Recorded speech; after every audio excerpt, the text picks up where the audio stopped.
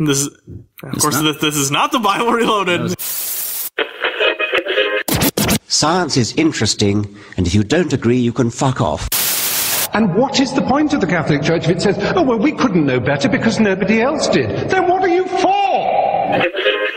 I've no problem with the spiritual beliefs of other fuckers, while those beliefs don't impact on the happiness of others. Using religion to dictate legislation is un-American, but it's happening.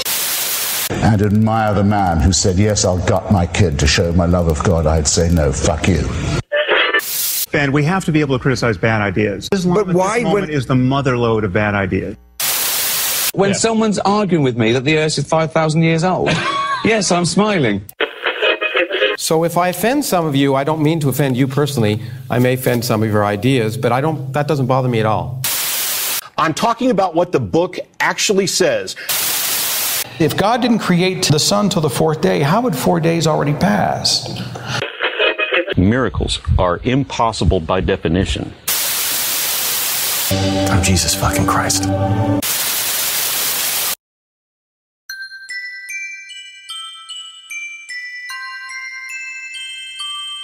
Ding, ding, ding, ding, ding, ding, ding, ding. And then everyone's going to expect it to be like, oh, I don't want to lie. But actually, it's just us when we're going to come in then, yeah? And just be like, welcome to the Watchtower and Awakening podcast. We're live from the top of the Watchtower. Hi there. So, I'm Mr. Watchtower, your host. I'm here with my co-host. Finally, once more, is Norris. Hi, Norris. Hi, Mr. Watchtower. Hey. It's good to be back. It's been a while. I think I did actually tell everybody that you went to London to enjoy yourself. Oh, was that the excuse you used? Okay. So you didn't tell them that I had anal reconstructive surgery? Actually, it's approaching Christmas. It's now December the 15th, and December the 15th commemorates Christopher Hitchens' memorial. 3 years to the day. I can't believe 3 years has gone. I know. Okay, so to commemorate the Hitch, I'm going to grab some ice. I'm going to slam this into these, what they're called. Are they called tumblers? Whiskey glasses, mate. Yeah, whiskey tumblers, yeah. I've got, here I have Johnny Walker Black Label, which is apparently Christopher Hitchens' favourite whiskey. Yes. Whiskey, here we go. And this is now being poured into a non-branded whiskey glass. And now it's being poured into a Jack Daniels branded whiskey glass, which is sacrilege in the pub trade. It is, but nobody can really see that, so let's just pretend it's not happening. Okay. Cheers. Not a Jack Daniels glass. Cheers to the Hitch. Cheers to the Hitch. To the Hitch, everybody. Bloody hell, that's really nice. Isn't it? Really nice. Well done, the Hitch. Just the exact same one that he drank. Yeah. Okay, so Merry Christmas, Norris. Merry Christmas, Mr. Watchtower, and a Happy New Year. I have posed the question to atheists. If you're an atheist, do you celebrate Christmas, and why? Because it's a question that I get most often at this time of year. So I wrote a blog post about it, so feel free to have a look on watchtowerandawakening.com.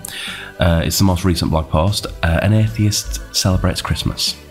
That basically summarises my thoughts, so I'm not going to talk too much about what I think, because people can have a little look at that. What I'm going to do is I'm going to introduce each person. We're just going to have a little list and we're going to comment. The very first person is my other co-host, Bonaventure. Ooh. So, Bonaventure. Yes. We're asking atheists, if you celebrate Christmas, I do. Which you do. I do. Well, should I say that this comes from many Christians, right? Christians are like, well, why are you celebrating our Christian event of Christmas if you're not in fact a Christian? Okay. Ooh, that's not an atheistic thing to do. So I thought I'd pose the question to atheists. Why do you celebrate Christmas? For what point? Okay, so tradition, definitely. We've always celebrated Christmas as a religious holiday in my younger years. But now I think for me it's just about spending time with family. As you know, I'm a giver. So I love treating friends and family to presents and spoiling them, and that's what it's about. It's just about celebrating having amazing people around. Brilliant, yeah. So your view is like the Tim Minchin view, you know, that Christmas song that Yes. I really like Christmas. Yes. But I'd rather break bread with Dawkins and Desmond to be honest. Yeah. I just like, it's not about anything religious, it's just about being with friends and family and spending time and treating each other, and alcohol. It's always about alcohol. Nice.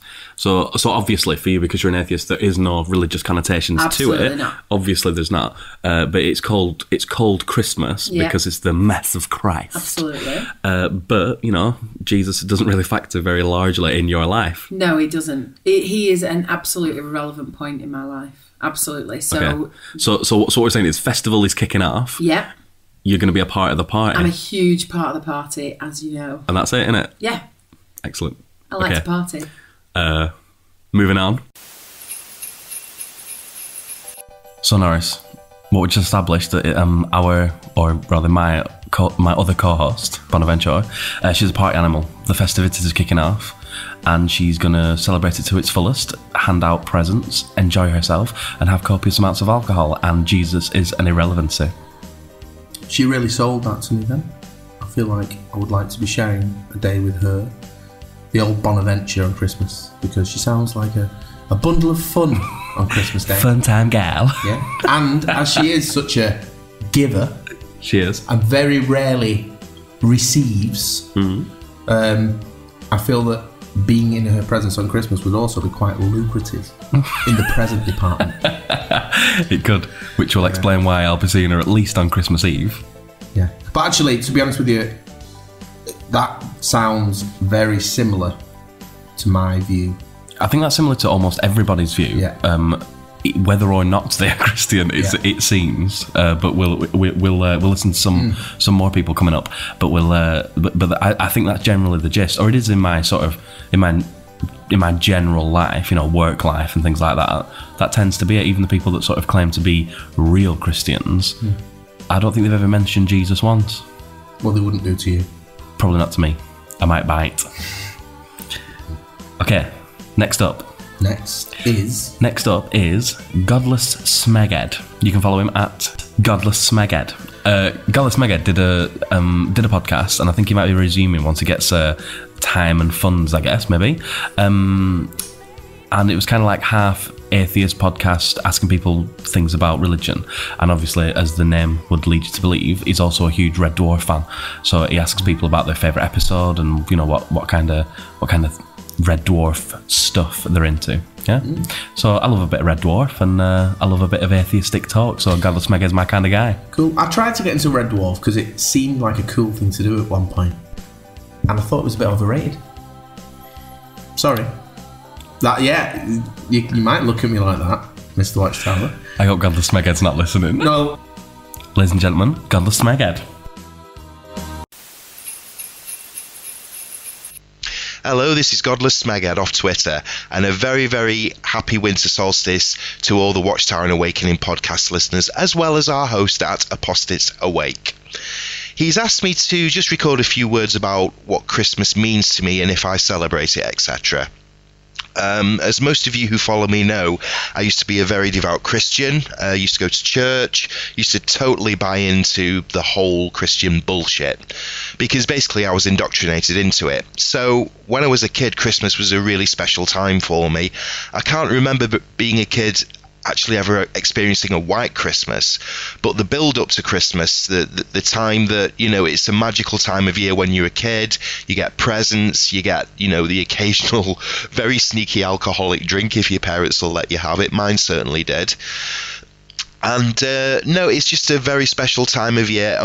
Being a Christian as I was, it was a great time to celebrate the birth of Jesus. And I used to go caroling, and I went to midnight mass in my teen years, even though I wasn't a Roman Catholic. So yes, I used to celebrate it very, very religiously, if you'll pardon the pun. But as I got older, I saw how commercialised it all was, and just how transparent it was, and it was just an excuse for people to make money.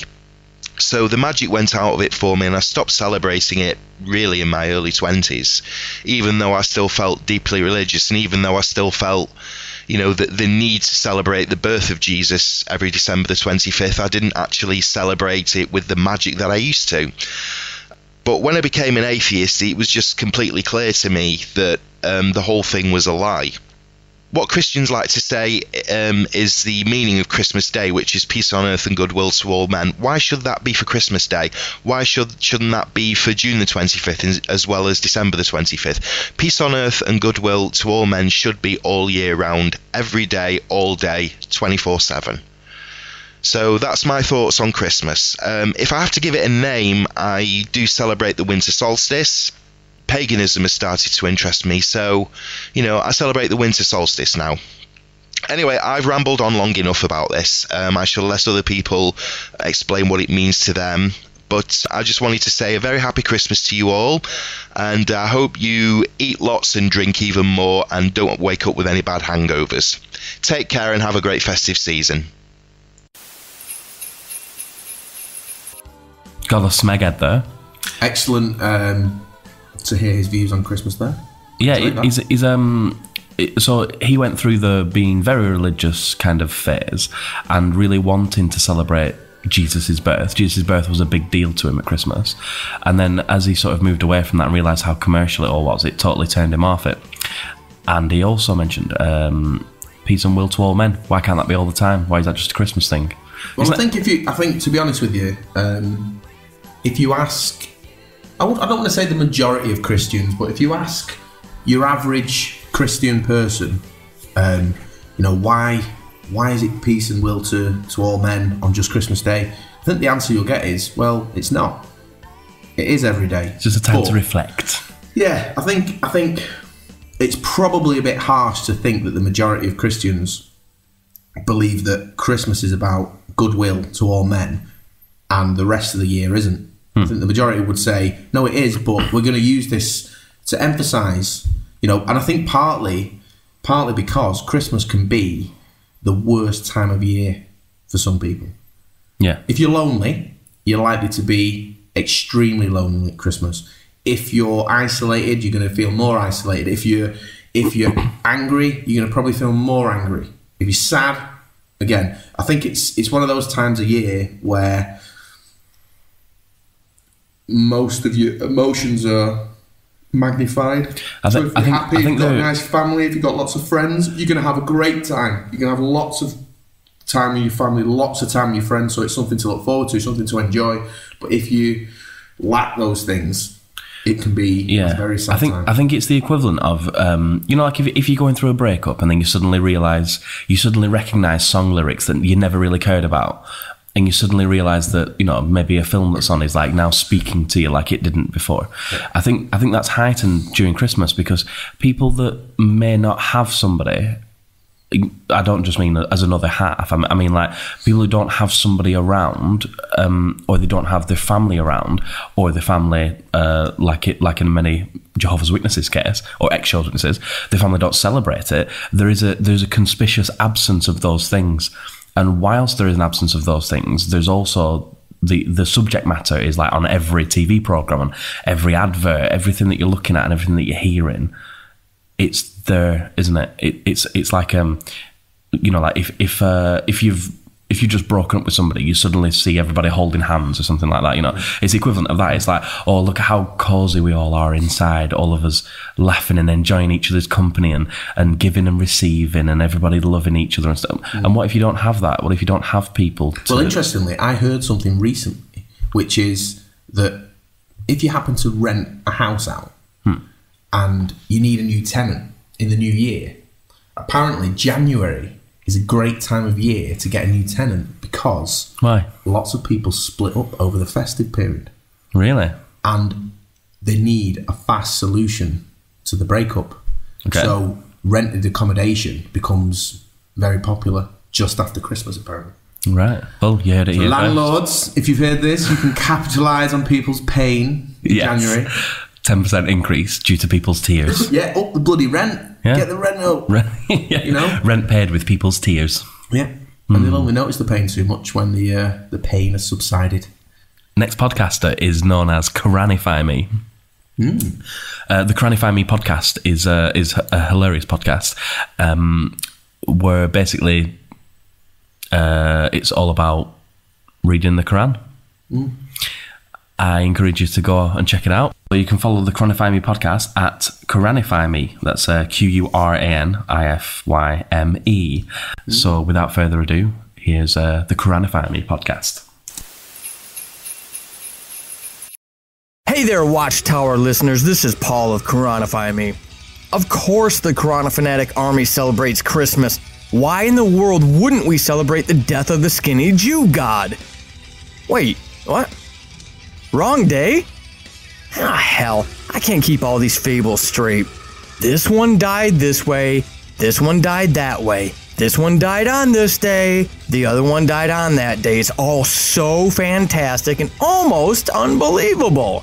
Anywho, yes, as an ex-Christian, now atheist, I do celebrate the annual opportunity to participate in the joy of pure capitalism, to spend a little of my pathetically feeble fortune and manifest my love and appreciation for those few special people in my life through the giving of gifts. The real reason for the season, personally, is to strip away most of the distractions of life and remind myself that I have very important people surrounding me who love me dearly and support me in all of my craziness. Hell, look what they let me do with my limited free time. It's an opportunity to step back away from the hustle of real life and take a few days per year to frickin' breathe and enjoy the simple pleasures that life has to offer. Life is pure joy when you can celebrate the secular and very real pleasures it provides. Like sitting with your spouse over a few cups of coffee and talking about our dreams. Or watching my kids harass each other and remember that they love to hate each other and wouldn't have it any other way. To play a simple game of chess with my daughter, whether or not I kick her ass. And to remember that no matter how stressful everyday life is and how much it could be better if this happened or that happened, that all in all, I'm damn lucky to be alive and live in a country where I'm free to speak my mind. That is why we celebrate that season, and for no other reason. Happy heathen holidays to you and yours from Quranify Me.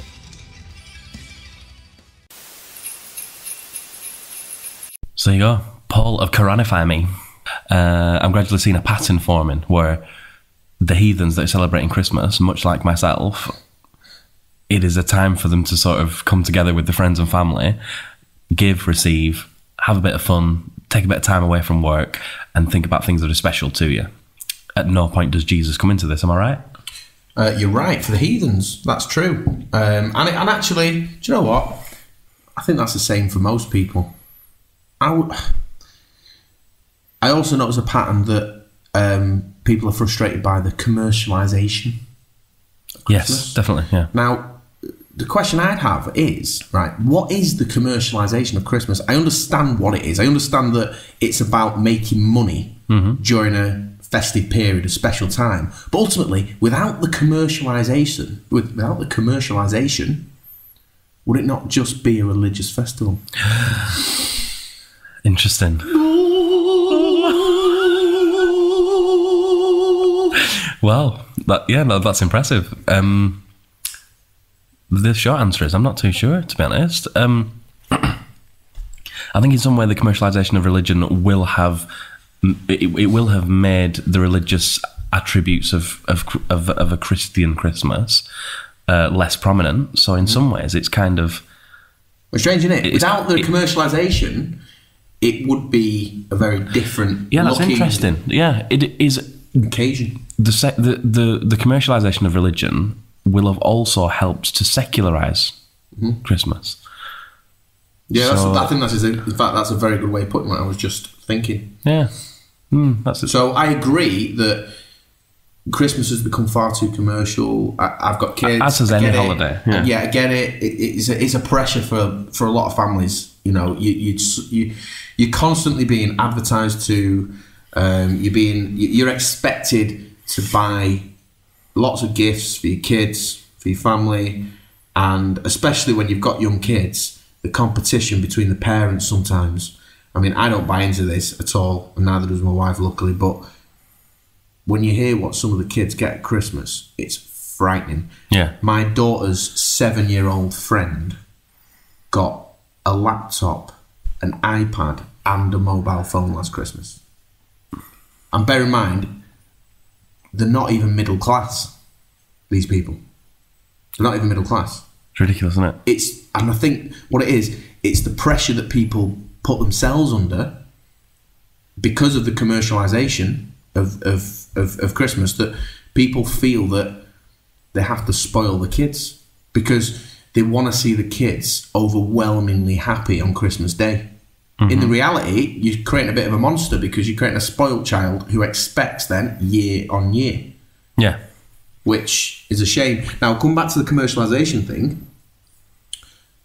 Back in the day, when it was a purely religious festival, there was a giving of gifts part of it, but it would have just been a very modest... Yeah, it'd be something that somebody made, or somebody found, or somebody picked, or something like that. It would have been a gesture. Yeah. A gesture, something to give. Something which, by the way, predates Christmas in a huge fashion, but still, yeah. So if you could argue that the commercialisation is almost like a natural evolution of something that was already there as part of the festival. Yeah. It's a debate whether did secularism cause the commercialisation of Christmas, or did commercialisation of Christmas make things more secular? Exactly, because for example, right? I don't know when this happened. I've not researched it, but when Christmas became more commercialised, more about giving presents, did the secular community then go, that's actually a really good idea. We'll have a bit of that. We'll make it a special occasion as well, and then it becomes even more commercialised. Or did it happen another way? Did the secular community say we're kind of forced into having Christmas? We see the benefits of spending more time with our family and stuff like that, but we'll put more of an emphasis on the gifts, and then it becomes more commercialised. I don't know. Yeah, it's funny. It reminds me of the famous Tim Minchin Christmas song when he says about an ancient Palestinian press ganged into selling PlayStation and beers. That's the lyric. So that's quite interesting. I mean, it stands to reason that it stands to reason that there wasn't really a secular community as such before presents were given, because that's an ancient thing. But yeah, basically, as things have commercialised, it's weird because you'd have to sort of hit that from every angle. That would be a full on. That would be a book in itself, because you'd have to follow the secularization process and also the commercialization process, and you'd have to see whether, because the two of them walking hand in hand may not necessarily be causal. It might be a coincidence. That'd be quite a good. I didn't go to university, so I can't remember what's the final dissertation. Yeah. That's the one. That'd be quite a good topic for a dissertation at university. It would, and to be fair, it's probably even too much for a dissertation. It'd have to be a serious dissertation. Yeah, a PhD. Anyway, I feel that's going to be that's too much. I feel like every time we summarise what's just happened, we open up a can of worms that'd have to be an entire podcast. Just cut it where we need to cut it. Okay, up next is Andi Lee. Andi Lee is the host of the You Without God podcast, and I was special guest for episode 5 of the You Without God podcast. Was it the Skype one? Yeah. So if you'd like to have a little look at youwithoutgod.com, go over and check out and follow Andi Lee at Rooty Kitty. But you can also follow at You Without God for the actual podcast. He co-hosts with Chris Minski. You follow him on Twitter as well. So yeah, they interviewed me for episode 5 of the You Without God podcast, where I sort of explained about my upbringing and what sort of caused me to move away from the Jehovah's Witness religion. Or your downbringing. My downbringing, as my mum and dad would view it, yes. The losing of a sheep from the flock. Yeah, so Andi Lee, here he is. Hi, I'm Andi Lee from the You Without God podcast, and yes, I do celebrate Christmas. I enjoy many aspects of this holiday. For instance, I love to spend time with family and friends and not working so much. I like thinking about the gifts I'll give and enjoying food and festive feelings around me. I like going to Christmas markets, hearing carols sung, and seeing sparkly trees and snow and reindeer and all the other stuff that goes along with it. I enjoy the gifts of time and genuine care that I'm so fortunate to be given. Like many people, I really think very little about the religious aspects, as those have ceased to have any meaning to me. My family and my friends are in the here and now, and the opportunity to have a communal celebration is a good one. It's also a chance to think about those less fortunate and to try to help them, remembering that I'm tremendously privileged in being able to have the life I do. I really don't care whether it was a pagan festival or not. In its modern sense, it's firmly Christian in origin. But in fact, I find I'm less annoyed by the religious roots of the holiday than I am by the over-commercialization. More than any other holiday, it's become a season for mindless consumerism where desire and envy are stoked by the constant advertising and pressure to buy more, have more, and give more.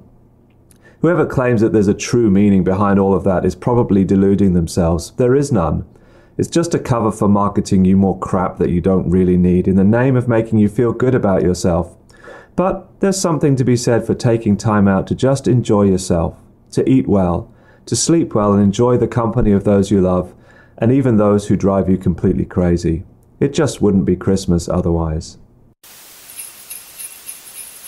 Once more, commercialization of Christmas. It's funny, isn't it? It's becoming even more of a theme. It's like, you know what? We get time off work. We get a chance to be with the families. We get to give. We get to receive. We get to help out one another. We get to all be together. And it's a time, isn't it, for sharing. It's a little time where you can just take a break from work, slow the pace of your life down and spend a little bit of time with loved ones. That's kind of what everyone seems to be getting at. And the same with Andy Lee here. What I find interesting is that a man like Andy Lee, hi Andy, by the way, thank you for your involvement in this podcast. What I find interesting is that for a man like Andy Lee, who actually talks about religion from an atheist perspective, so he's obviously got strong views about religion, he's more irked by the commercialisation than he is rather than the religious aspect. Yeah, okay. So it's almost like the balance. If you imagine it as a balance, and you've got sort of commercialisation on one side of the balance and the religious aspects on the other. Religiosity. And the atheist is holding the centre of the balancing mechanism.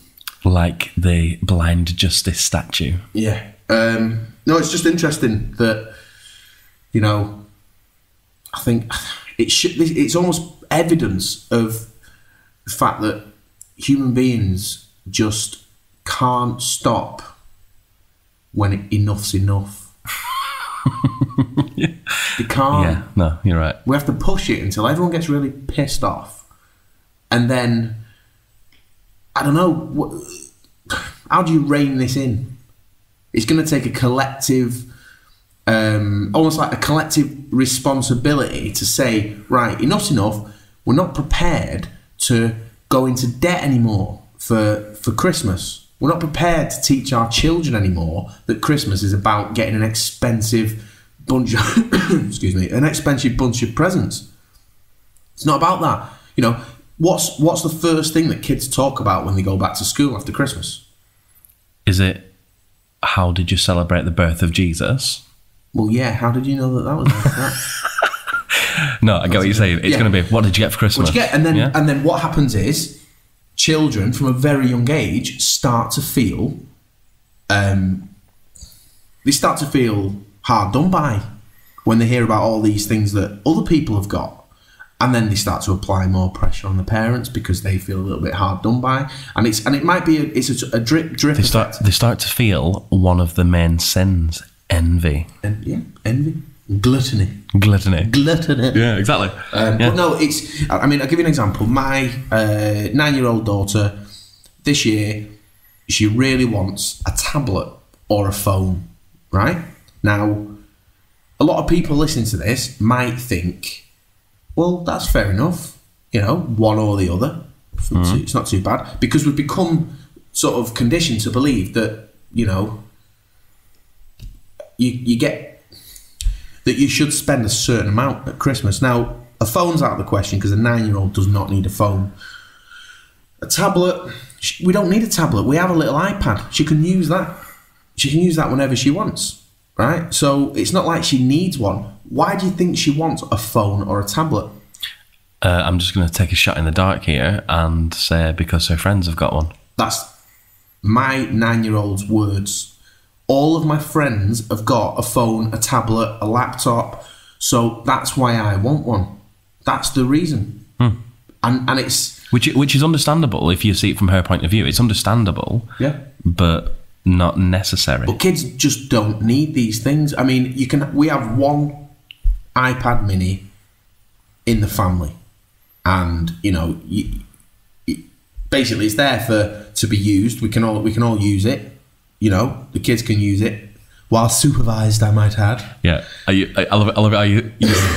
You say it like you don't usually get first dibs when you're trying to learn a new piece on your guitar. Oh yeah, and obviously there's always when the kids want to use it, they always have to wait for at least 10 minutes because I have to make sure that the history's cleared. Of course, yeah. You know, you got to make sure that there's no remnants of father's sins. Daddy's just practicing his mantra. Yes. So obviously, you know, it's I don't know. It's quite stressful at times for parents because, you know, there's a lot of weak parents out there who give in immediately to the demands of the kids. And to be fair, it's hard to know who to blame. I guess the best people to blame are the marketeers, people who stick the adverts on the TVs, people who stick the adverts in the magazines, who tell your kids, this is what you should have, this is what you need, this is what you want.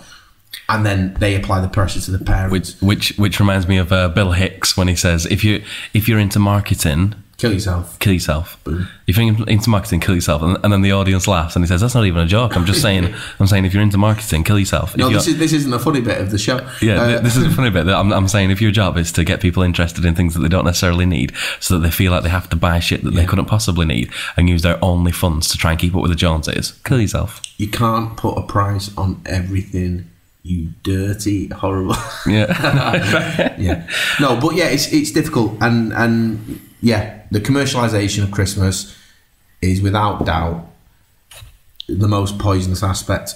But because the family aspects of it, the time with the family, the bit of time off work, time with your friends, because that is so important to people and so enjoyed, we're still happy to go through the motions and to allow the commercialisation of Christmas to continue in the way it does. But it's going to take people to say, no, I'm not going to do this. What is the real meaning of Christmas? Some families get it absolutely bob on. They know how to get the balance right. But other families, I'm afraid, you know who you are. Up next is Jaymes Payten, who is the main host of the JW podcast.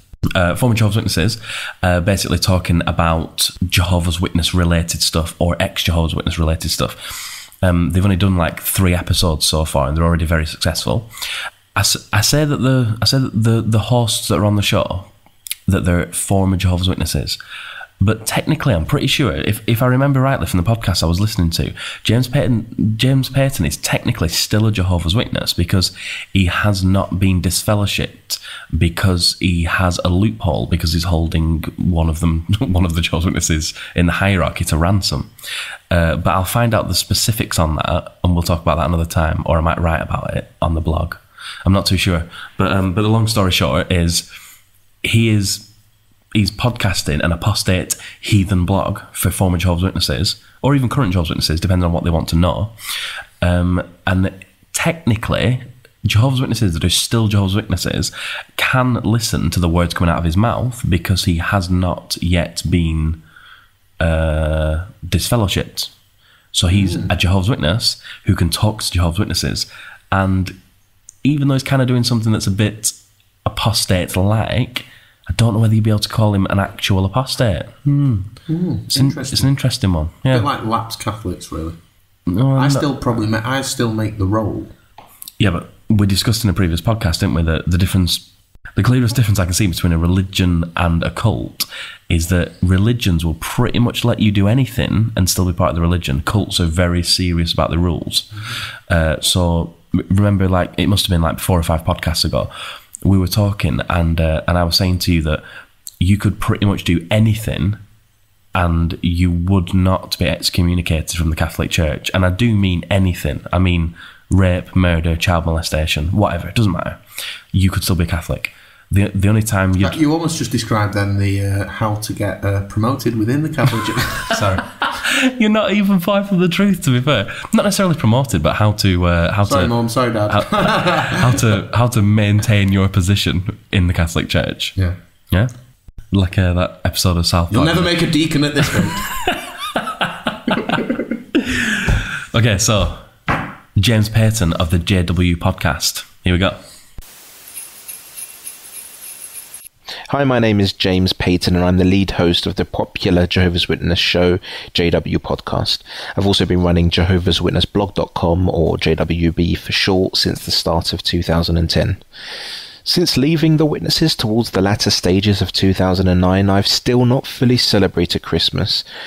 I would say that it's not because I've not wanted to, but I couldn't for the first few years of my exit from the Watchtower organisation, as my wife was still a witness. It took me, I would say, a good 2 years before I could break down her indoctrination, so sometime in 2012 she had completely left the Watchtower, but we didn't celebrate it then or the year after because my mother-in-law still is a Jehovah's Witness, so it's been very difficult. But I do love Christmas, even though I'm an atheist and also Alexia is an atheist. It's a great time of year, as most people seem to be a bit happier than usual, and here in Cyprus most people get bonuses as well, which always helps.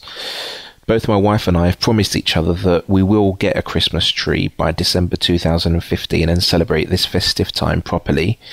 Probably even getting each other gifts and sending the occasional Christmas card. Plus, there's a real big added bonus that the new Star Wars film is going to be out next Christmas. Anyway, I hope this has helped. Cheers, bye-bye.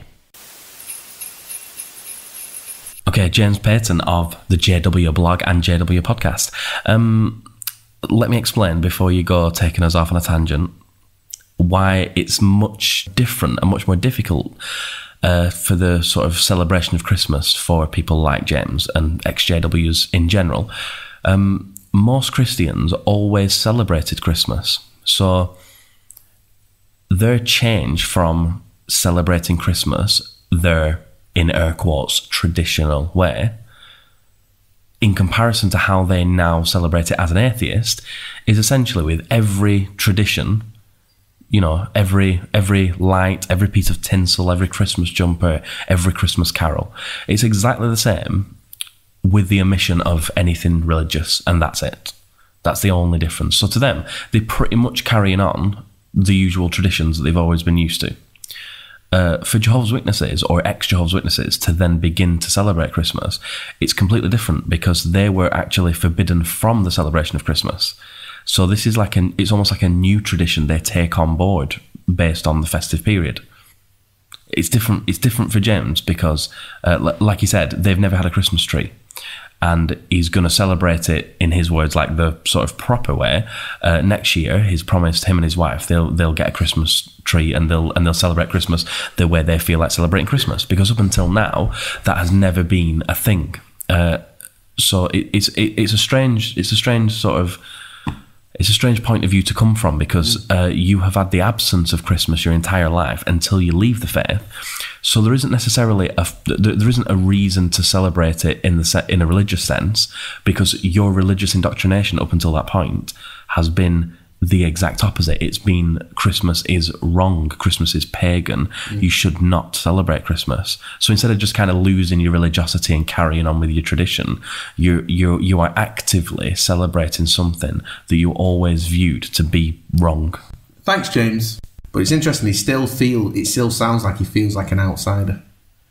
Yeah. And also, what I'd be interested in is, I'd be interested to ask Jaymes,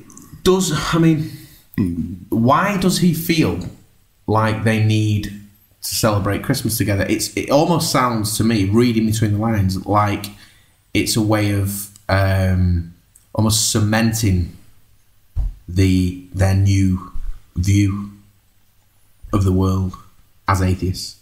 Do you know what I mean? Yeah. So like you say, because there's no real reason to celebrate Christmas as such. You don't have to give Christmas cards. You don't have to have a tree. You don't have to give presents. Yeah.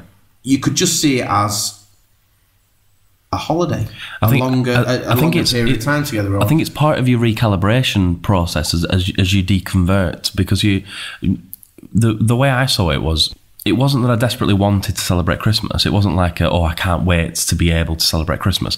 It wasn't really on my radar as one of the things I was thinking about as a lever from the JW organisation. It's more about you kind of putting everything towards your new found secularism, if you will. So if you have left the JW organisation and you are now not religious and you know you're an atheist, you can now take things on board with a blank slate. And I think that's what religious people don't really realise. Well, this is what I was going to say, right? Is it a blank slate? Because on one hand, I would say, if, from the position of someone like Jaymes or yourself, when you left the Jehovah's Witnesses, it's almost like a really cool opportunity to make Christmas whatever you want Christmas to be. So you can say, well, I like that idea, but I'm not too keen on that idea. And you can just tailor Christmas to be whatever it is you want it to be, which is exciting, nice. You can do that. You can cherry pick Christmas, almost in the way that Christians everybody does, the Bible. But the other side is, is there a certain amount of pressure, right? Once you've left the Jehovah's Witnesses and you enter a new phase of your life, you then have to, you maybe feel like, okay, I'd like to be accepted in my new life, and what do I need to do to kind of to do the things that other people do that aren't Jehovah's Witnesses, right? So, for example, you can't get away from Christmas. You just can't get away from it. It happens every year, and the vast majority of people in England, in particular, and obviously in America, any Christian country, let's say. Whoa! What? I'm taking exception to the words Christian country. Oh yeah, sorry. Sorry, yeah, you're right. Okay, I'll take that back. Okay, I get you. I'll rephrase that. Any Christian country, like England or America. I know what you're saying. Any Western country where Christianity tends to be more traditional and prevalent, part of the heritage of the society. Of course. Yeah. Any country where Christianity is the best way to be by the majority of people in that country. Get to your point. The majority of people in those kind of places celebrate Christmas, right? Whether they do it from a religious point of view or from a secular point of view, right? Yeah. Now, once you've left a cult, in inverted commas, such as Jehovah's Witnesses, you then become part of the wider community in a way you have never experienced before. Yeah. Right? And my question would be, is there a certain pressure to celebrate Christmas from the point of view of an ex-Jehovah's Witness?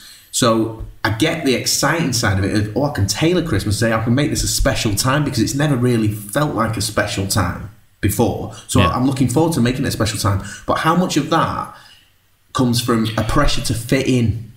Do you want me to tell you from my point of view, or? Well, tell me from someone else's point of view if you want. But wow. I think you were viewing it like more cynically than skeptically then, because from my experience of like former Jehovah's Witnesses and myself, I'm a cynic. There was no desperate need to celebrate Christmas. It's just that once you sort of leave the faith, you are left in a situation then where the only pressure that's ever been put on you around Christmas time is to not celebrate it. The indoctrination process and the literature and stuff explains about its pagan origins and things like that. once you kind of lose your religion and you lose your faith in God, and that no longer becomes a thing. Once you are secular, you start to take things on board by their merit as opposed to what you have already presupposed. Does that make sense? So I agree that Christmas is mostly cultural and mostly secular these days in our neck of the woods of the earth. But most people celebrate it. So it would stand to reason that around Christmas time, you would be invited places, things are going on.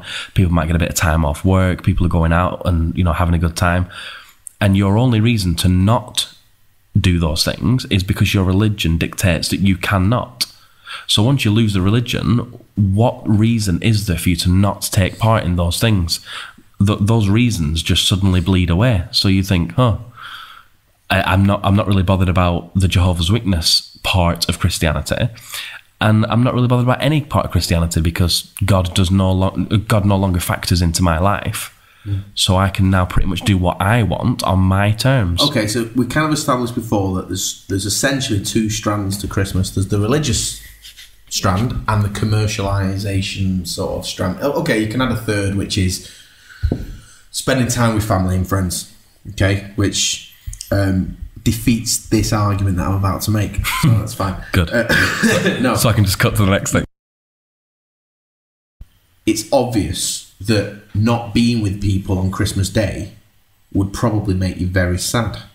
For the majority of people, that would happen because it either means that no one loves you, or that you have no one who cares about you, or that it's unthinkable to be on your own at Christmas, right? Which is why we need to look out for the elderly. We need to be aware of neighbours on your street that are on their own at Christmas, and to make sure they're doing something with someone at Christmas, because it can be a really bad time. But from the perspective of Jehovah's Witness, who's never celebrated Christmas and has been raised to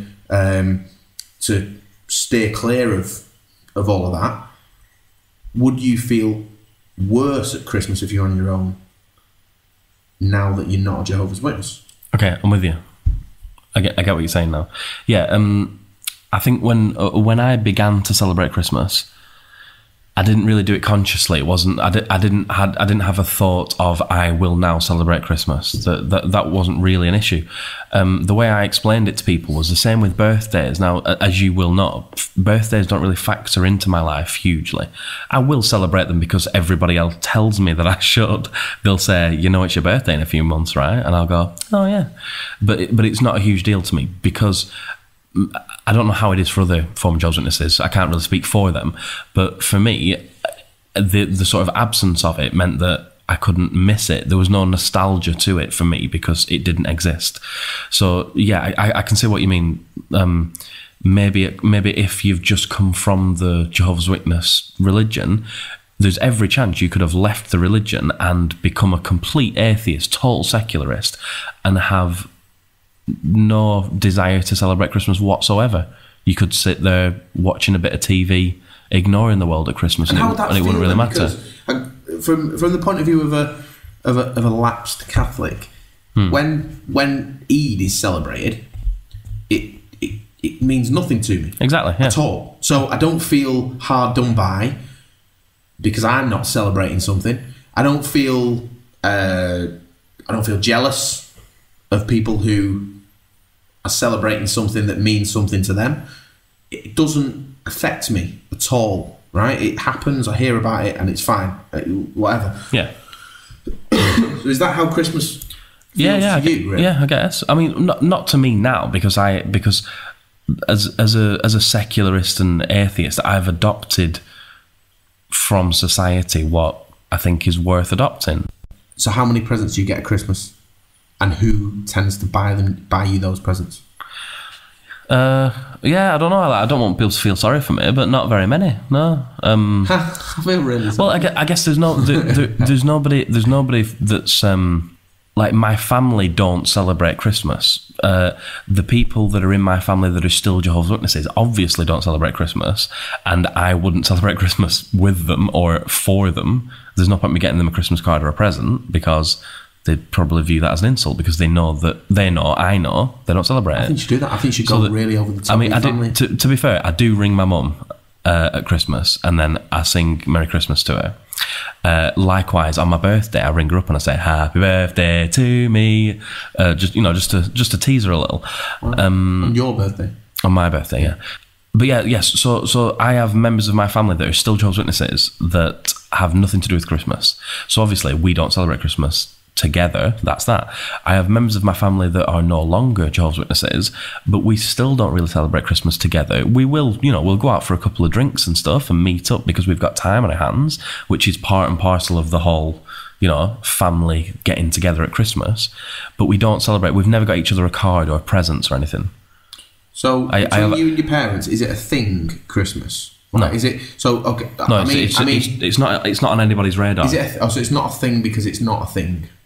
Is what I'm getting at. In other words, Christmas to them, like you said, Christmas to them is what Eid is to you. Yeah. Would your mum and dad ever invite you over for a meal on Christmas Day? No, but not because they thought they'd be celebrating Christmas. They just wouldn't because they'd assume I was doing something Christmassy. Okay. I presume.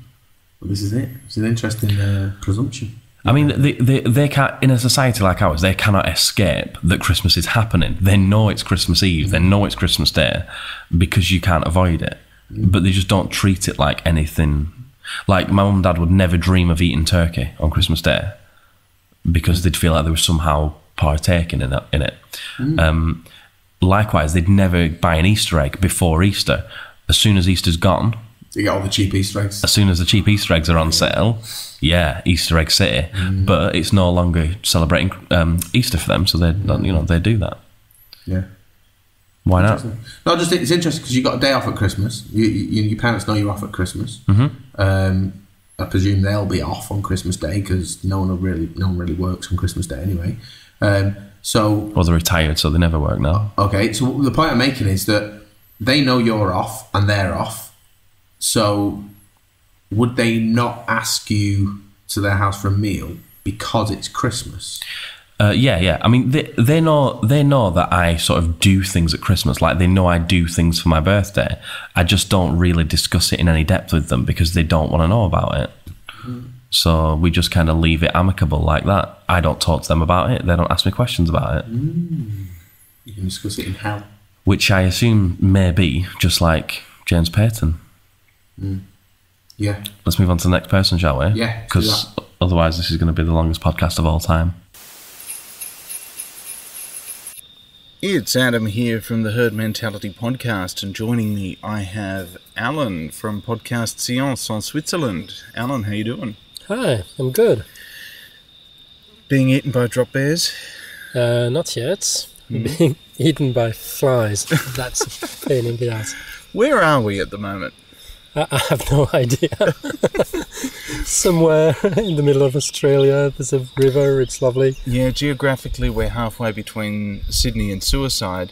The fact is, Alan has come over from Switzerland for a holiday to spend some time with me, coming to the Australian Skeptics Convention, spend some Christmas time with my family because we do it in November this year.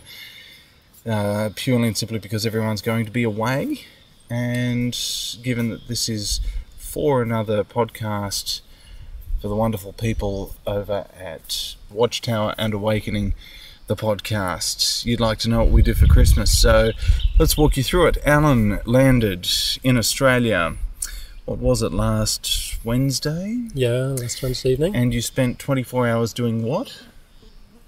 You mean prior to my arrival? No, after you arrived? The first 24 hours, I slept a bit. We had a couple of beers, I slept. And I visited Sydney, and then I got food poisoning. Yes! Yeah, there we it was go. Wonderful. Australian food poisoning is the best sort of food poisoning. Yeah, it was really worth the trip.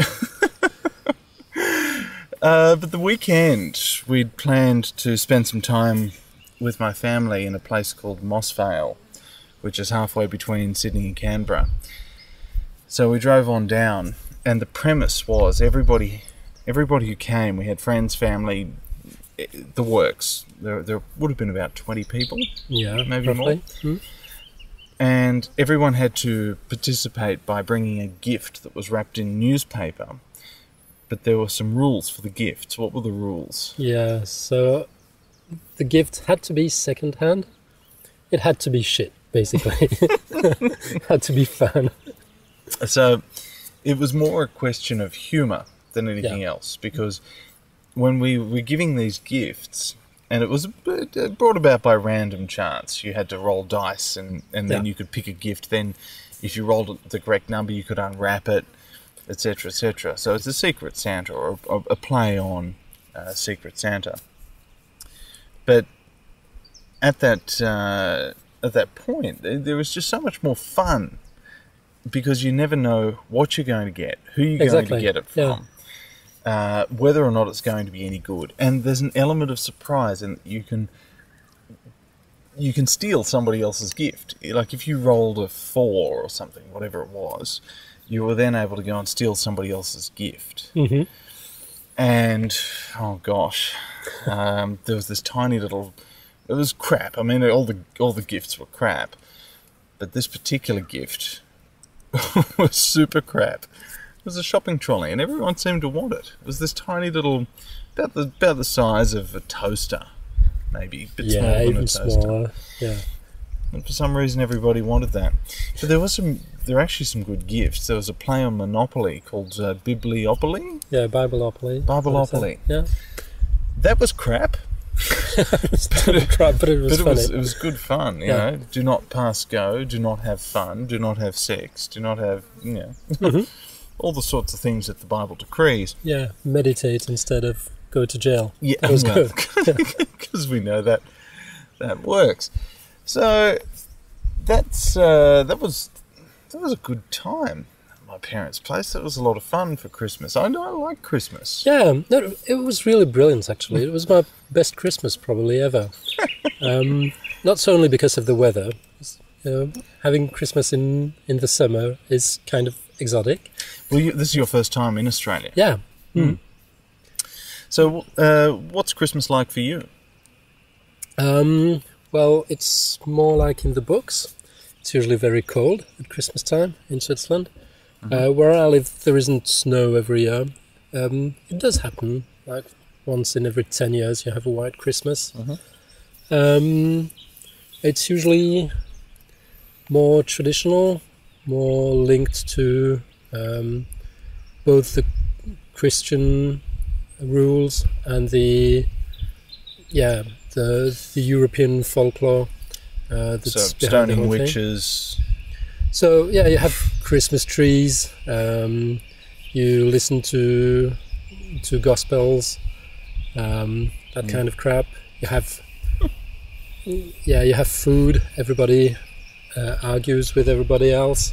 That's the one time in the year when people who usually don't want to meet have to meet. I wouldn't say I really enjoy it. Yeah, right. Yeah, and then there's the magic of the whole thing for the kids. Father Christmas and how do you call him? Santa Claus. Yeah. Santa Claus. Yeah. Yeah, well, Santa Claus. Santa Claus is real, kids. Yeah. Just in case you're playing along at home. But in this instance, this year we got to play Secret Santa, and by gosh, a couple of the gifts that I got at the Reakes Christmas party, it was Everything a Teenage Girl Should Know. It was a book by what I could only describe as a gentleman in his mid-40s who looks like a sex predator, writing everything about menstruation, masturbation, all the good stuff, boys, girls, homosexuality. And he prefaces it all by saying, well, in my worldview, X, Y, Z. So it's not everything a teenage girl needs to know. But it was written in 1982, so this book is as old as I am. Almost old enough to vote twice over.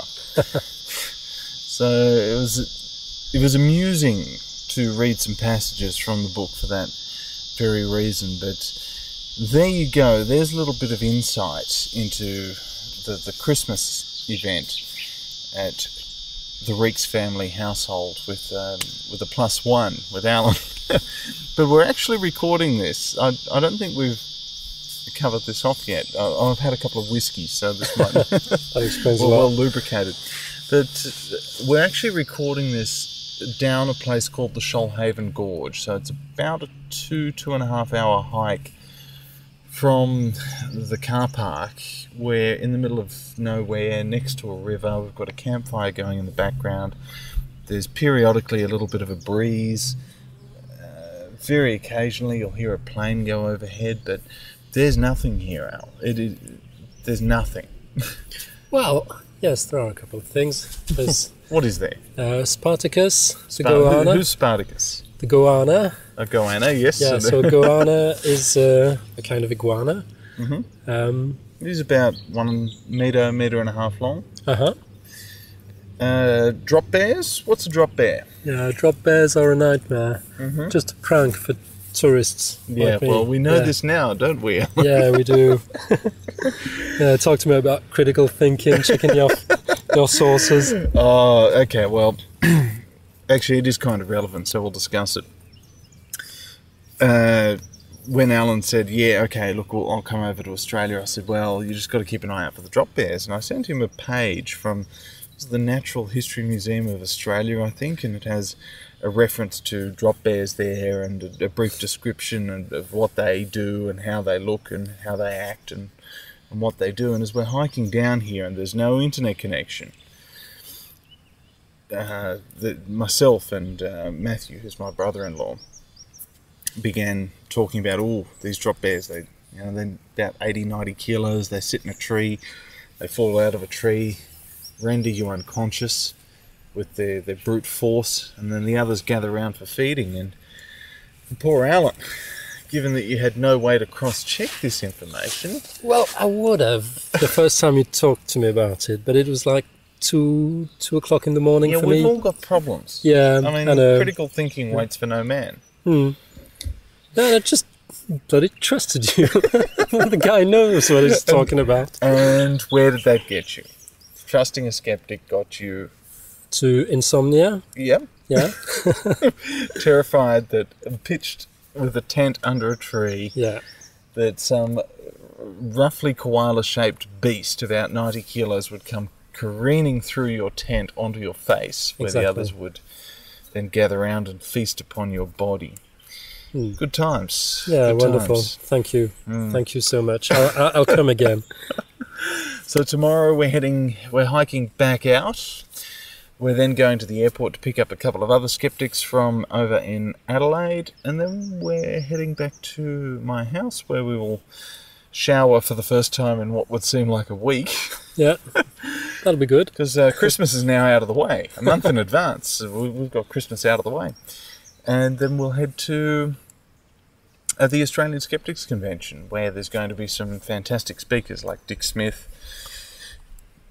who's an Australian entrepreneur, Dr. Karl Kruszelnicki, who you're a big fan of, Alan. Yeah, he's my hero. He's my rock star. What does he do? What's his story? Well, for what I know, he's the Mr. Science of the Australian radio and TV. A bit like Bill Nye for the Americans, or Dr. Chris Smith for the for those who listen to the BBC, the Naked Scientist, Dr. Chris Smith. So yes, we've got Dr. Karl speaking, and a whole bunch of other quite well-known skeptics. But I think as far as distance travelled to come to the Australian Skeptics Convention, you'd be up there. Yeah, I think you're probably going to maybe win a record. So, guys, thanks for having us on the podcast, and all the very best. Take care. Bye. Yeah, Switzerland, yeah. So, that was Alan from Switzerland of the podcast Science, and Questionable Adam of Adam Reakes of the Head Mentality podcast. You can follow him at Adam Reakes, yeah? Herd Mentality Podcast. That's a good one. Listen to that shit. So what Questionable Adam does, along with some people that go to visit him in Australia on occasion and meet up with his family, they avoid, we've talked a lot about the commercialisation of Christmas, and they kind of avoid the commercialisation of Christmas by essentially doing a Secret Santa with shit gifts and then playing a game in which they can win those shit gifts off each other. We just had a very brief chat about that, didn't we, Mr. Watchtower? And I said, that sounds really sad, right? You know, like in a sort of like a dorky kind of way. But as you pointed out, Mr. Watchtower, it circumvents the commercialisation aspect of Christmas. And actually, as I began to think about it more, I thought, well, it's quite nice that you create a mini tradition within your own family that doesn't require you to be sucked into the sort of the dark side of the commercialisation aspect of Christmas. Yeah, I think that focuses more heavily on your family getting together and having a bit of a laugh, essentially. And Adam Reakes in that explains that one of the presents was a shit present. It was essentially like a shopping trolley that was miniaturised, from what I gathered from that. And even though that it's essentially a shit present that nobody wants, they all wanted the present, so they were fighting hard for it, because in that time and place, I imagine that those presents suddenly become a bit of an issue, whereas they probably paid nothing for them, but it's just the sense of, I want that because it's almost like a hilarious trophy, kind of like in Friends when Ross and Monica Geller sort of they play American football for the trophy, which is like, it's a big deal in their family, but it's just a troll on a piece of wood that's been nailed to the piece of wood. But well, just tonight, interestingly, on the subject of trophies, you might look over my right shoulder, Mr. Watchtower, and see a trophy. Yeah. Now, tonight, when myself, my wife, and my 2 daughters were eating our tea, I decided to go against the grain, if you like, as a parent. Now, most parents would say, take your time with your food. Yeah. But I don't want you to eat it all. Well, tonight I said, whoever finishes their meal the quickest gets that trophy. Really? Yeah. And it became a thing. And then we kind of took a photograph with the winner of the trophy, who happened to be the 9-year-old daughter. The 6-year-old was very disappointed that she didn't win the trophy. It's hard not being the favourite, though, isn't it? Not as disappointed as me. But yeah, you're right. The favourite child won the trophy, which is good. No, I tell a lie. Right, she's the favourite in personality terms, but she was born out of wedlock, so that she's the bastard. That I have to deduct a lot of the bastard child. Yeah, okay. The younger one was born within marital wedlock, and therefore she's a legitimate human being, and I respect her unreservedly for that. Unfortunately, my 9-year-old doesn't ever get that respect because she was the result of a huge mistake, a huge extramarital mistake. Ooh, I'm looking forward to when she's 18 and I play this back to her. The 6-year-old was a huge intermarital mistake. Luckily, I love them both with all my heart, and I'm glad that mistakes happen. I can't remember which famous person said it. It might not have even been a famous person, but I remember a quote that says, once you have children, your job is to create memories for your children. And I've always thought that's bullshit. Your job is to feed them, give them clothes, and buy them loads of presents at Christmas. I've always thought that was a really good way to live your life if you have children, because I and we have encountered far too many children that are kind of the result of that not being the case with their parents. And I think things like that, just dead simple things, creating tradition. Thanks, Adam. Thanks, Alan. Merry Christmas. Thanks, Alan. Bye. Bye. Bye. Second to last, we have Religious Tourist. You can follow him on Twitter @Religious Tourist. I assume. I haven't checked that, but I'm pretty sure it's at Religious Tourist. If it isn't at Religious Tourist, the guy has no common sense. Bloody well should be. I think he's actually called Religious Eyebrows at Religious Tourist because rumour has it he has a monobrow. Okay. Now, let me tell you this, Norris. In the new year, the Watchtower and Awakening is branching out and getting guests on. Not that means that you will be ousted. Does it mean I get to meet Ricky Gervais? Not yet. Oh. But I'm gonna have a bit of a section where I'm gonna try and have a little bit of an interview with people over Skype or whatever. And rumour has it, Religious Tourist will be my first ever guest. Now, we've tried to figure this out. We've tried to coincide so that we can record. And his wife, Mrs. Tourist, she's been ridiculous and booked him a few days off. A few days on holiday, and she's interrupted our podcast recording plans. No. Have you checked that he's not scared of heights, by the way? Because of the height of the Watchtower? Because it gets quite hairy up here. I don't think he's ready for the height of the Watchtower, if I'm honest.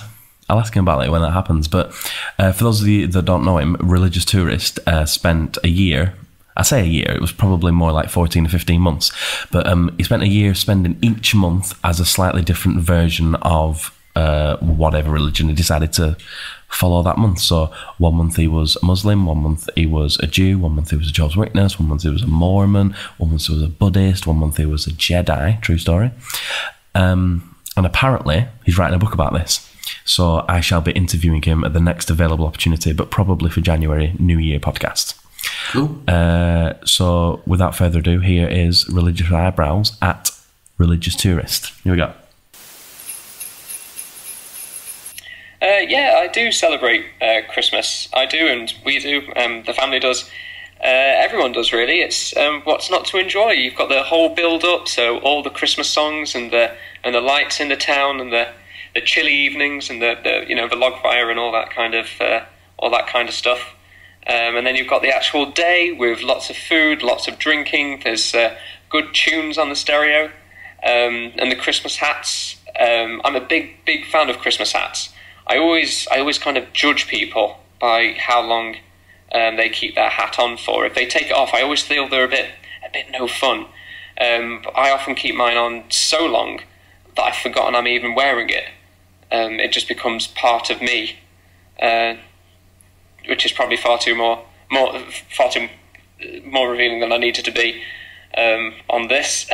But yeah, it's great fun. There's the great day. I know a lot of people would have had a kind of religious holiday, and there would be it would be a time to a lot of intense praying, whatever, or going to church and carol singing and stuff like that. But I can enjoy that or not enjoy that. It depends. It depends what kind of mood I'm in.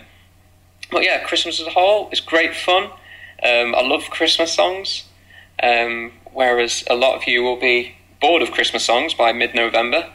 I actually enjoy the holidays. I can sometimes even be found dancing around shops, and by July, almost like some kind of weird song addict, I get withdrawal from the festive tunes, and by myself, away from people who look down at me, I sometimes listen to Christmas songs in the middle of July. Is that wrong? Is that wrong? Don't judge me. Anyway, have a very good Christmas, and look inside a Christmas card and one of those greeting cards, whatever great thing it says. Just imagine I've said that now. So yeah, bye. That's Religious Tourist for you. Doesn't Religious Tourist sound like a really jolly guy? He does, yeah. My bet is that he gets very depressed on his own. Yeah, he switches off the podcast mic and then he just sulks into a corner. I reckon he cried himself to sleep that night. Yeah. Simply because, as a person who experiences depression, I understand the pros and cons to being gregarious and happy. There's always a come down. So Religious Tourist, I hope that the come down wasn't too harsh.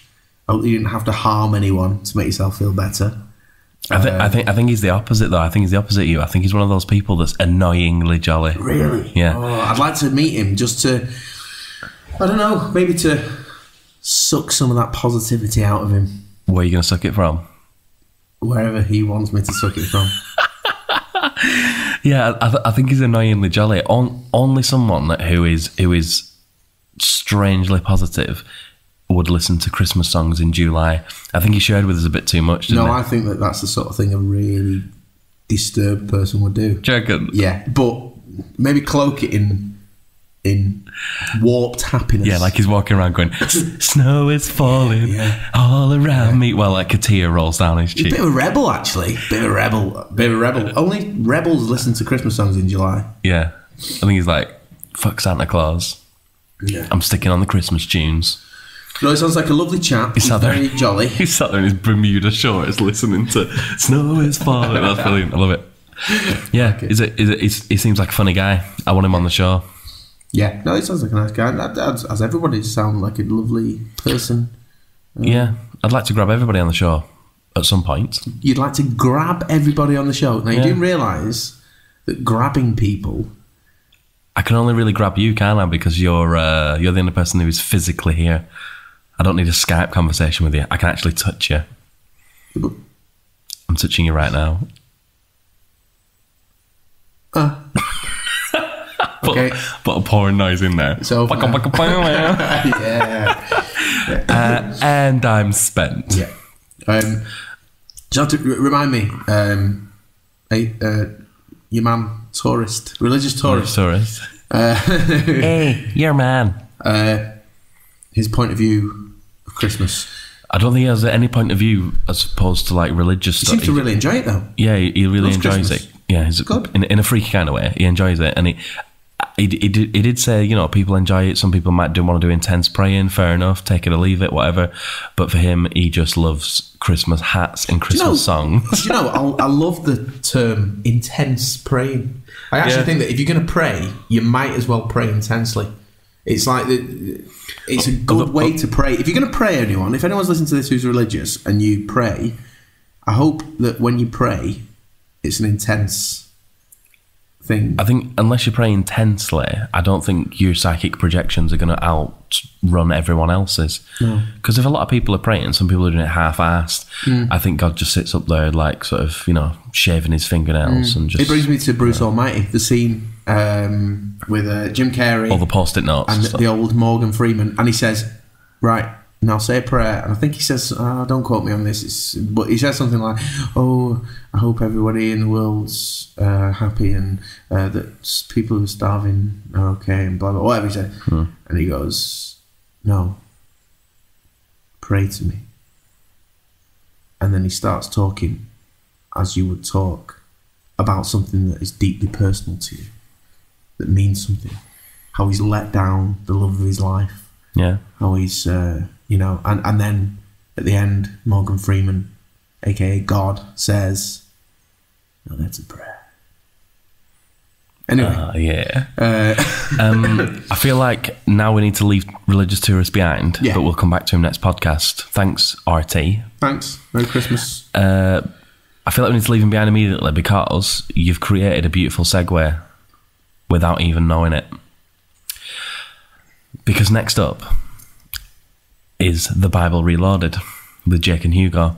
And Jake and Hugo, in their Bible Reloaded episodes, every time they mention God, they always use an image of Morgan Freeman. And you've just explained the Morgan Freeman God from Bruce Almighty. And that's the same Morgan Freeman that they use in all of their episodes. If you haven't been to watch or listen to The Bible Reloaded with Jake and Hugo, actually with Hugo and Jake, do you remember when we did that song? Remember that? I don't remember it. No, I don't remember dancing around. I'm a 31-year-old man.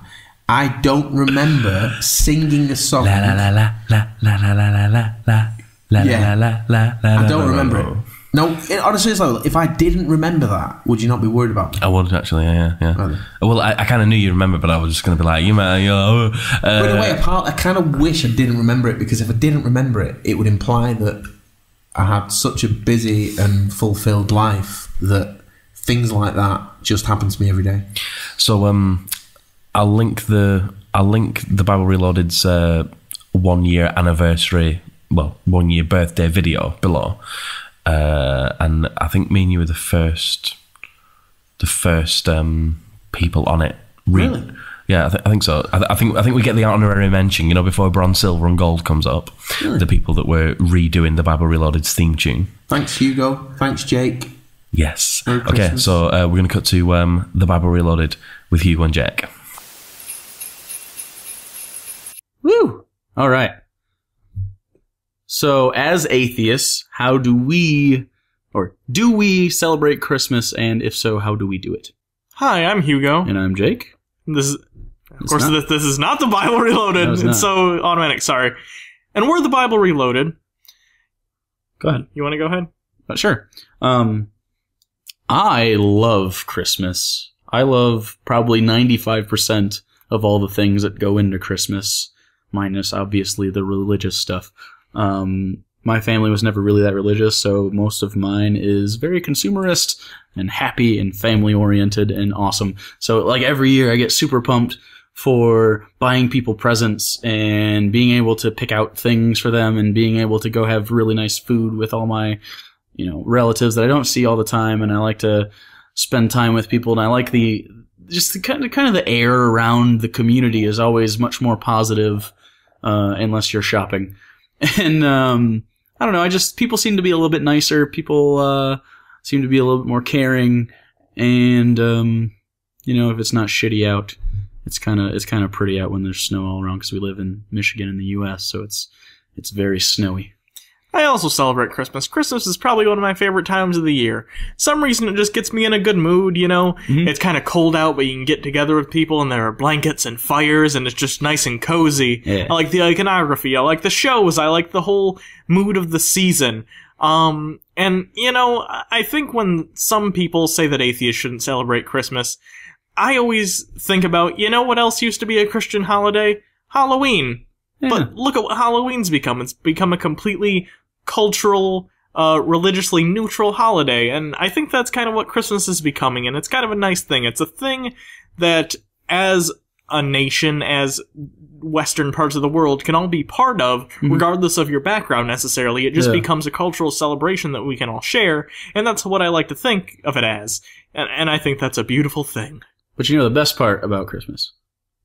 What? Christmas morning, you get to watch Die Hard, which is the best Christmas movie. Woo! Not the sequels, though. Don't care about Russia, John McClane. Let it be. Don't care about Russia, John McClane. You can tell they haven't got kids, can't you? Oh, have they got kids? They can't have kids. Right, if you've got kids, you don't watch Die Hard on Christmas Day morning. You just don't. You might want to, but you don't. In fact... Everybody wants to. I'd love to. Yeah. I'd love to. I can't even watch it on Christmas night. Christmas Eve? Or Christmas Day night? Either. Oh. I don't know. I can't watch it. Why can't I watch it? Because it has swearing in it. And I can't watch it as loud as I want to watch it, because Die Hard is better when you can turn the sound up. It is. Hear the gunshots. Hear the swearing in all its glory. But when you've got children in the house... You can't have a 9-year-old and... Is she 6? Mm. You can't have a 9 and a 6-year-old and hear the words, yippee-ki-yay, motherfucker. Yeah. Can you? No, because I tell you why. You can, but the reason you can't have a 9 and a 6-year-old and hear the words yippee-ki-yay, motherfucker on the TV is because you involuntarily react by saying very loudly, yippee-ki-yay, motherfucker! And do you know how you just shush me then? Why did you shush me? Because your children are in bed. 6.5-year-old is asleep in the room above me. Yes. Isn't it interesting that I tried to shush you and you're their dad? Yeah, but... Interesting. So, Jake and Hugo, they're from Michigan, so they actually genuinely get a white Christmas, in stark contrast to... A black Christmas. I was going to say, in stark contrast to Adam Reakes' hot, sunny Christmas. Yeah. They get a nice wintry Christmas. So they seem to get... I get the feeling from them that they get like a true sort of... I say true Christmas. I don't think there's any true Christmas, but I think they get the fairy tale... The Catholics get a true Christmas, but... Yeah. But I think they get like a... I think they get a picturesque kind of, postcard kind of Christmas, because they talk about like the iconography and loving it when it's cold outside and it's warm inside. They're in Michigan. I think you use the term when it's shitty out. When it's shitty out. Now, when it's shitty out, does that mean really snowy? Frostbite. All right. See, my kids have been begging us for a snowy Christmas this year, and it's unfortunately it's not the kind of thing you can promise your children. But wouldn't it be great to have a guaranteed white Christmas? Or is that just something... Buy a snow machine. No? Okay. Wow, festive. But no, they seem to have a very positive outlook on Christmas. They seem to enjoy it. It's all about the family. It's all about... In fact, what I quite like, was it Hugo who was saying that he really gets pumped about... Pumped. Yeah. We say that all the time in England, Hugo. We get pumped about stuff. No, we don't. Pumped means to be, buggered if you're a gay man, or vaginally penetrated if you're a heterosexual woman. Actually, you could be vaginally penetrated by a lesbian woman with a device. What kind of device? I don't know. Usually made of plastic or rubber, and often synthetic, shaped penally. So anyway, we don't really say pumped unless we're talking about extramarital affairs. But yeah, anyway, so you said you get pumped about buying people presents, and I thought, that's lovely. That's nice that you get excited about buying other people gifts, because I dread Christmas for that very reason. Because I think, shit, I've got to think about all these different people and what would they like, and I get that I'll feel good once I've bought them a present, but what happens to me is I get so overwhelmed by thought that I have to buy everybody presents that I don't actually end up buying anyone presents. I leave it all to my wife, and then I have to pretend not to be surprised when somebody opens a gift that I bought them. And you're like, yeah, I really thought about you, didn't I? And when people come to me and say, thanks so much for the present, I have to pretend that I know exactly what it is they got. Thanks, Mrs. Norris. I say, yeah, no problem, mate. I thought you'd like it. And the answer always is, yeah, I did. And then there's a huge silence when they're expecting me to fill it with something like, because I always knew you liked to toast marshmallows. S'mores to the... I don't know. S'mores is marshmallows and chocolate, isn't it? Yeah. I don't know. Anyway, I know you like it because we knew that you were really into... I don't know, what do you get people at Christmas? This is the problem. Socks. I don't have socks. Perfect. We know that you wear socks every day. I know you've got feet. And we know you have a personality, and therefore you like socks with a personality. Anyway, point is, I don't know what we buy people, and it's always awkward when they thank me for the present that I was supposed to have bought them, and I don't know what it was. And it's especially awkward when it's my children doing that. Yes. Anyway, I'm just as surprised as my children when they open their Christmas presents. Is that bad? Is that bad? Yeah.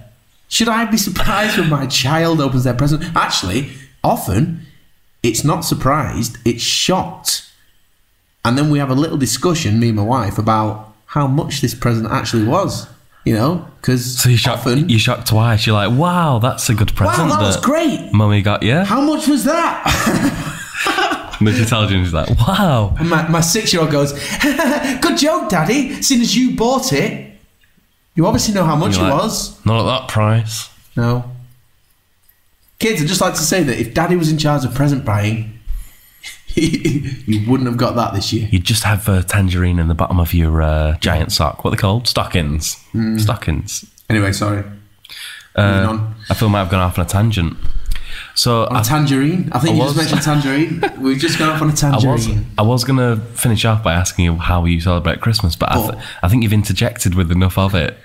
But just tell me what you think Christmas is to you, or rather, as a lapsed Catholic, how do you celebrate it and try and keep it within about a paragraph? That's impossible, and you know it. Try it.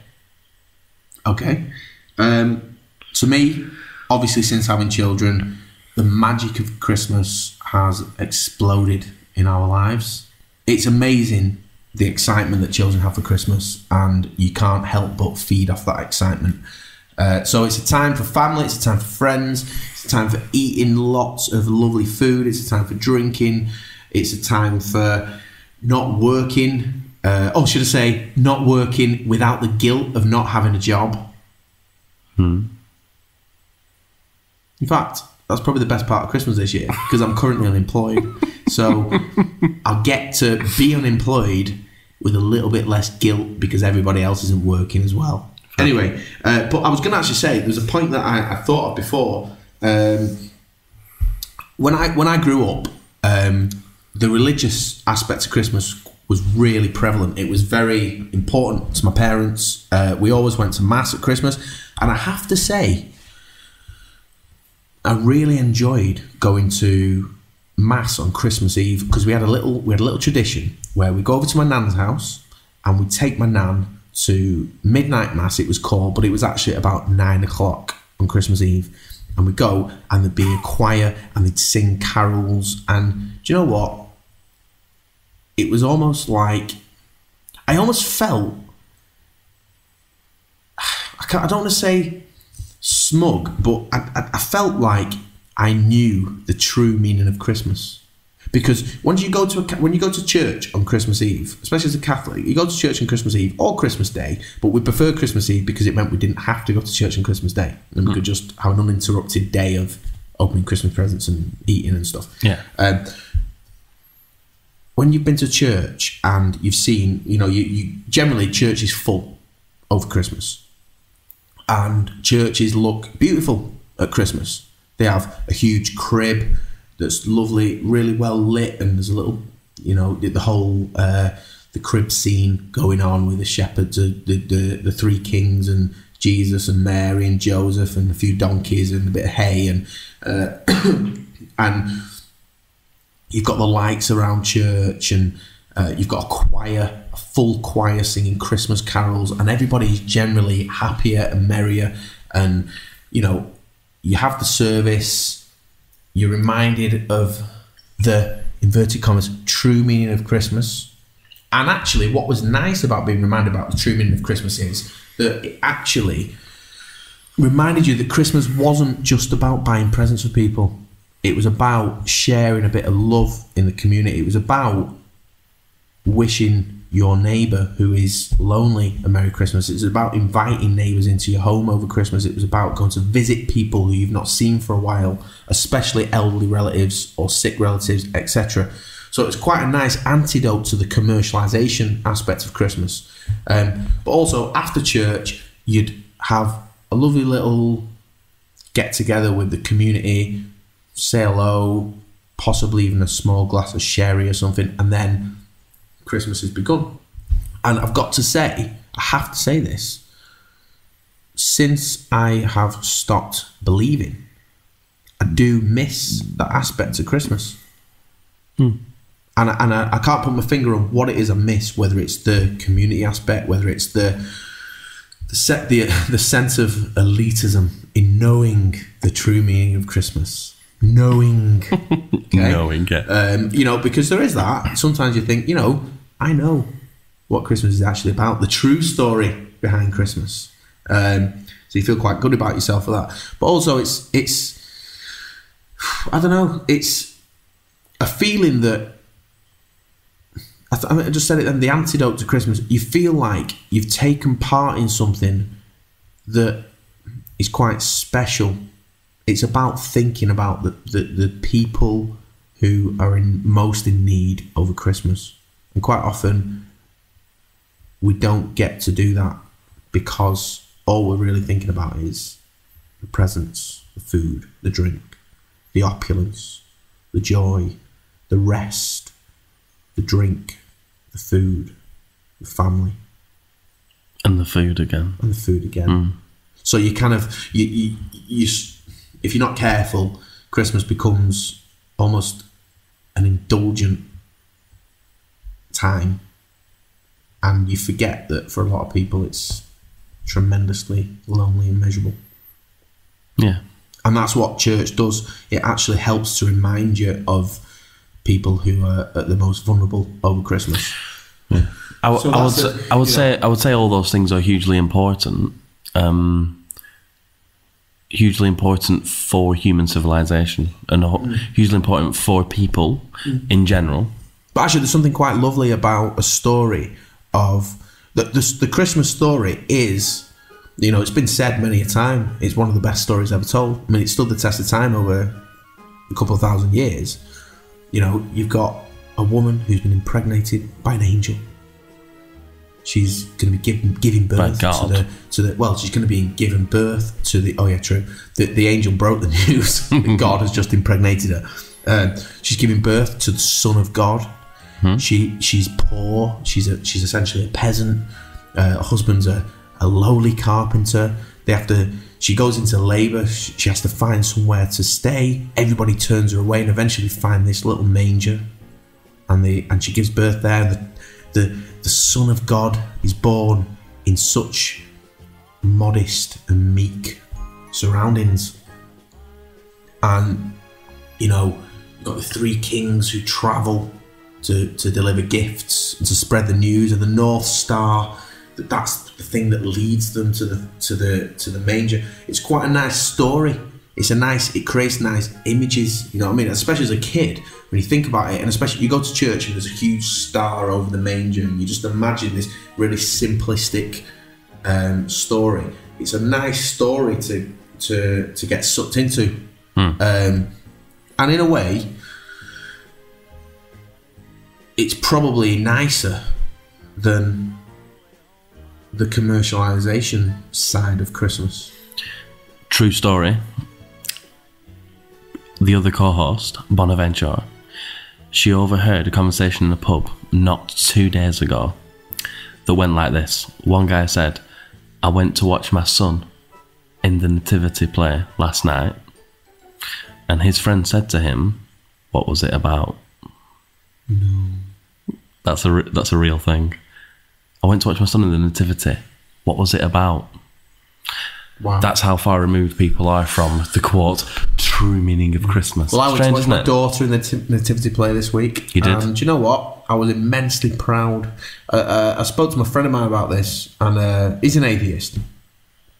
And I sent him a picture of my daughter. She was dressed as an angel, and I was so proud because she delivered her lines clearly.